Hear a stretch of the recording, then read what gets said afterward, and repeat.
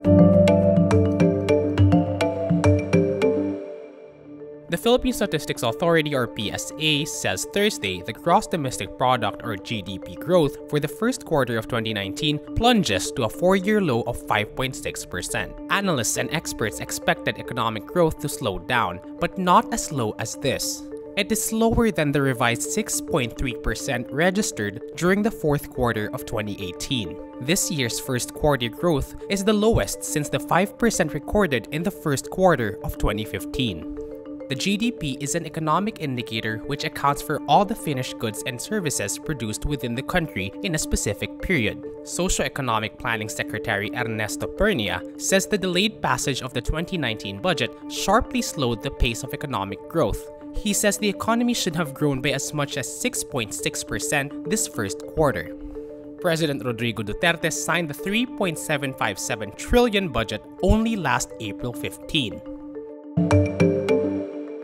Police Chief turned Senator Panfilo Lacson says Thursday he does not buy the so-called matrix released by Malacañang.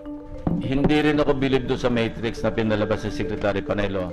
Lacson doubts the diagrams because the illustrations included even Filipina Olympic medalist Idilyn Diaz and broadcaster Gretchen Ho. She has brought honor and pride, prestige to the country. Pagkatapos biglang masasali doon, may time ba yung bata na makialam doon sa destabilization? Parang napaka-unlikely. So, kung sino man na nag-prepare noong matrix o yung information na yon, parang kulang sa research. Malacañang released the new set of diagrams Wednesday, saying groups allied with the opposition are conspiring against President Duterte. Presidential spokesman and legal counsel Salvador Panelo could not state the source of the diagrams.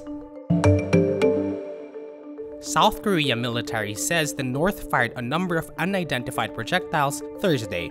The launch came just days after North Korea carried out a military drill and fired multiple projectiles, with at least one believed to be a short-range missile. South's Joint Chiefs of Staff spokesman Kim Jun-rak tells AFP, quote, "We are still analyzing whether it is a single or multiple projectiles." Spokesman for the North's delegation for military talks with the South says earlier Thursday the routine drill was conducted within its own waters and adds the flying objects did not pose any threat to the US, South Korea, and Japan. The Parliament of Singapore Wednesday passes laws to combat fake news. These new laws will allow authorities to order the removal of online content from social media sites like Facebook and Twitter. If a post is judged to be malicious and damaging to Singapore's interests, companies could be hit with fines of up to 1 million Singapore dollars or $735,000 US. Individuals could face jail terms of up to 10 years. Amnesty International's Regional Director for East and Southeast Asia, Nicholas Beckelin, says authorities must drop plans to enact the laws. He says in a statement, quote, "This bill would give the Singapore authorities unchecked powers to clamp down on online views of which it disapproves. This is an alarming scenario. While tech firms must take all steps to make digital spaces safe for everyone, this does not provide governments an excuse to interfere with freedom of expression or rule over the news feed." Britain's Prince Harry and wife Meghan on Wednesday announces their new dream son's name is Archie. The couple posts on their Instagram account, quote, "The Duke and Duchess of Sussex are pleased to announce they have named their firstborn child, Archie Harrison Mountbatten Windsor."